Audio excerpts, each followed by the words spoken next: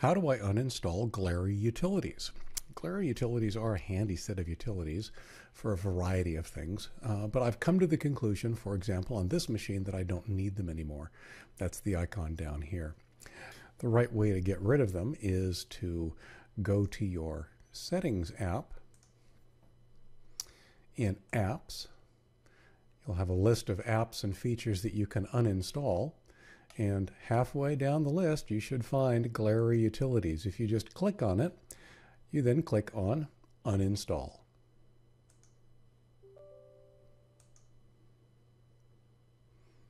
This actually fires up the setup program from Glary Utilities.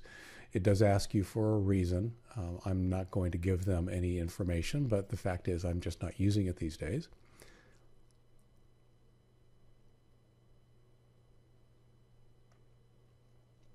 It's up to you if you want to remove your settings that were saved. If you plan on installing Glary again in the future, you might want to preserve these. If you're looking to maximize disk space and maximize the cleaning up, you'll go ahead and remove these, as I will.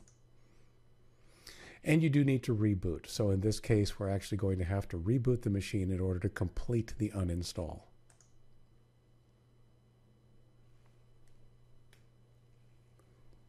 And we're back, and as you can see, the icon that had been here for Glary Utilities is gone, and it's been removed.